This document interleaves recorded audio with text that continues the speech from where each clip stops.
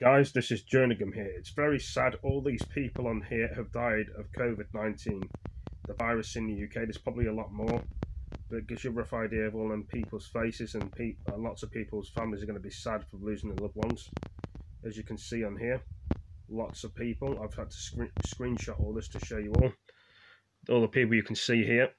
There's probably a lot more what could be put on here. Very sad news. There's a newswoman. But anyway, this is just another short video about showing the people that died. A lot of nurse people have died. Young people, old people, teenagers, people, kids, children have died. Very sad. It's going to keep going up, and I don't think it's going to stop in a big hurry, which is kind of a shame, really. But it's going to be a long way yet for the peak.